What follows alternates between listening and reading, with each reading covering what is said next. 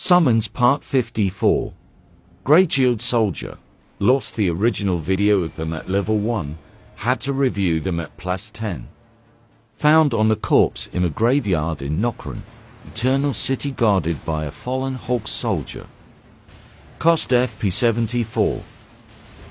When summoned and during battle they would use Warcry to draw the enemy attention. They have a medium health pool and a medium defense.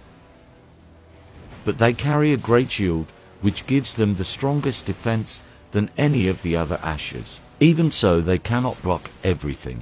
Moves and magic attack that comes from above or below will get past the Greatshield. They have a melee and a range attack, which is Shield Bash and Port of Ghost Fire. The pot can cause frost.